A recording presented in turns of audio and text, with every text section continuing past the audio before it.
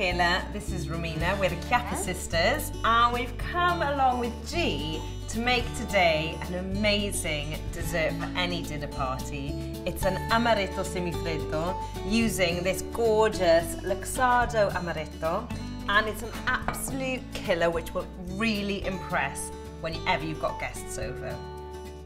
Means, would you mind whizzing up? So we've got about 500 ml of double cream that need to be mixed with a tin of condensed milk. Is this for the ice cream you're making now? So this is like the semifreddo. So these two ingredients plus 2 teaspoons of vanilla extract will make you like a vanilla ice cream. 1. Okay, and now that needs to be whisked to soft peaks. What do you want me to do? So you're going to take these amaretti biscuits and give them a bash. Awesome. Bash those. Do you want them kind of fine, or what are we going for? Kind of chunky, a bit fine. Chunky, mix. a bit rustic. Yeah, I like that. What is it then?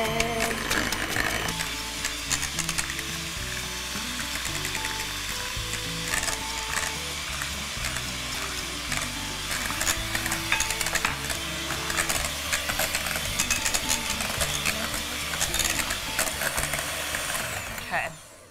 Yeah, There you go. So that it's is our soft peaks. firming up. You could put that straight in the freezer and you've almost got yourself a lovely soft vanilla ice cream.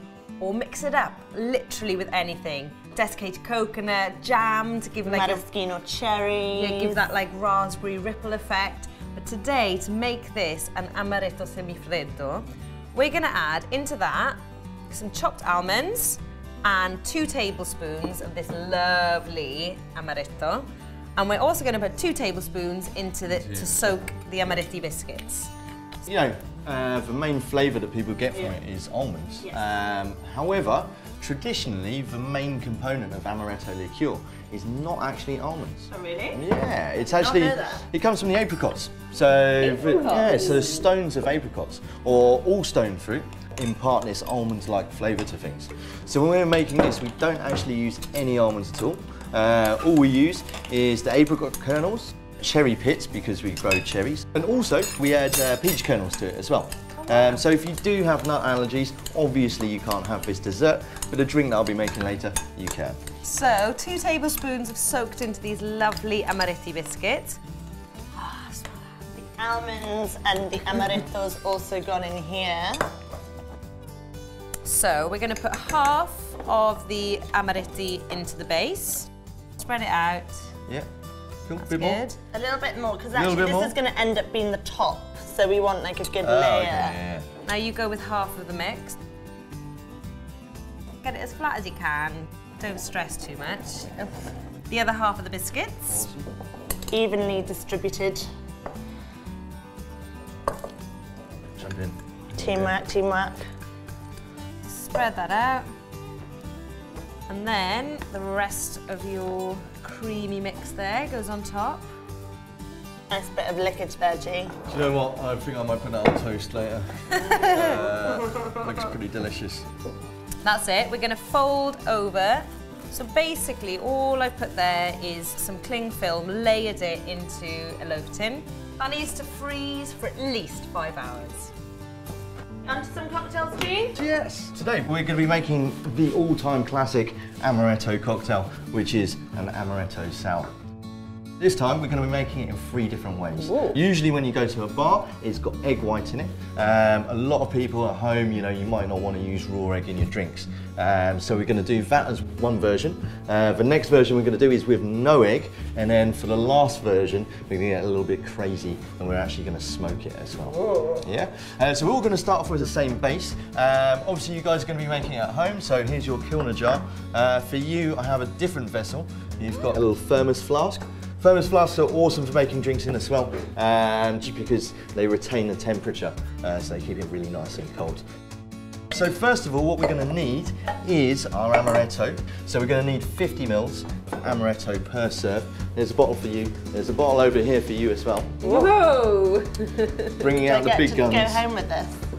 You 50 certainly ml, do. so full. Yeah, so double fill shot. up to the top. My one's got the egg in it. yeah? It's important to put the egg in first, just in case you do get a dud egg, you know, you can't want to know about it before you've put all the booze in, otherwise you're going to waste it. So yeah, we're going to separate the egg white because that's the part we want. We don't want the yolk for this one. There we go. So that's going in the bottom. So the egg white is going to give us like an amazing texture. It's going to be really nice and velvety. Yep. We've got the lemon juice just over here. So if you want to add lemon juice, it's 1 shot per serve. So that's to the 25ml line. Yeah. And then we're going to go with some Angostura bitters as well. Yeah. So the bitters is excellent for like depth of flavour. About 2 dashes. That's perfect. Yeah.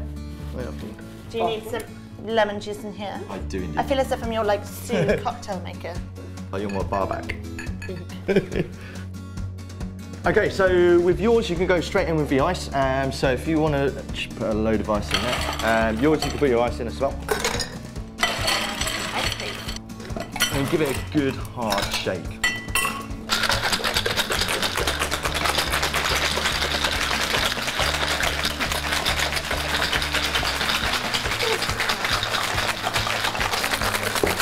Obviously the perks of being a bartender, you don't need to work out because you know, you're strong already.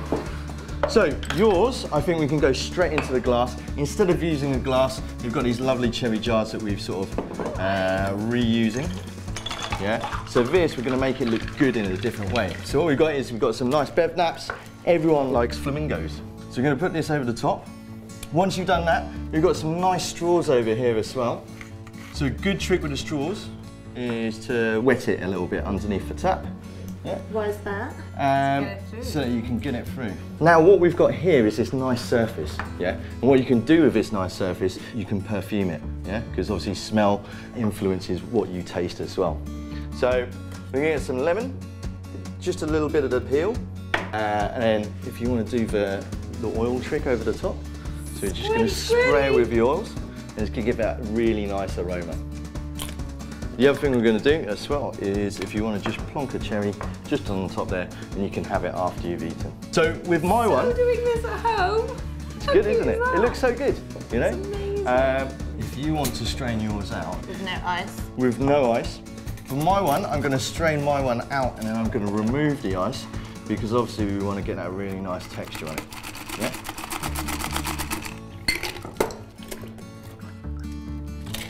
So now that I've thrown the ice away from mine,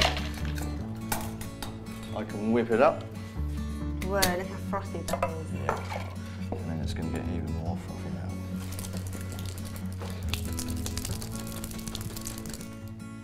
now. Awesome, so this one, you know, we've given it a dry shake. It's got loads of air in there. So we've got the ice head down here. There we go. And then this can just go straight on the top.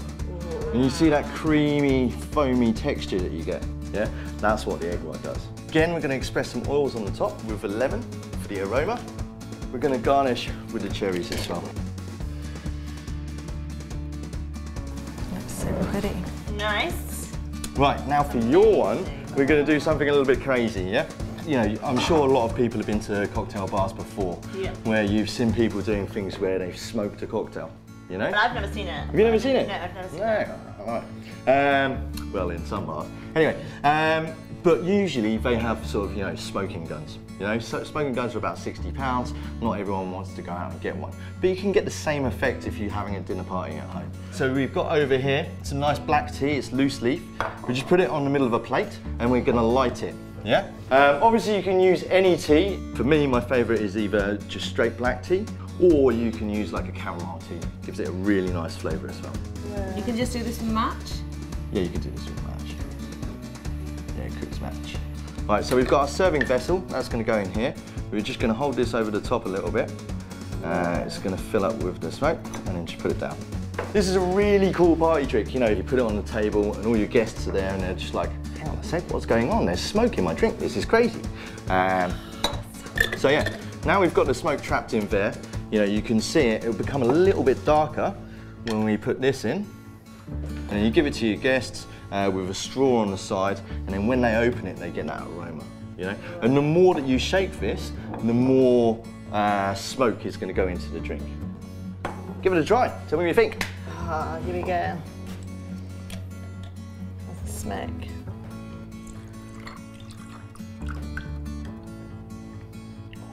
good. smoky. Yeah. It smells And when really you pick it up, you can smell it. It's really nice. Cheers. Cheers. Salute. Cheers. Cheers. No worries. Cheers. Enjoy. Ooh, that is really good. So there you have it, folks. Amaretto Sours, 3 ways. So quick, so easy, so delicious. Us, the ladies. Now that we've got our drinks, I guess we should probably clean down. Get ready for the main event. Do it. So here it is. This should lift out nice and easily. Turn it upside down. There we go. Here it comes. So perfect. We grab that plate, open it out. Oh, it's so good. I'm just excited about it. It's like a biscuity Viennetta. Yeah. So you could crack into that right now, or we got some melted chocolate and just drizzle it over the top for a real party effect. Look at that. It's my favourite part. Splodge. So I guess it's a different way of serving up ice cream after a dinner party, and it's homemade. So rather than, you know, going to the supermarket, buying yourself pre-made ice cream, literally whisking what? Cream, condensed milk, a few little extra ingredients, and letting it freeze. That is it. This is amazing.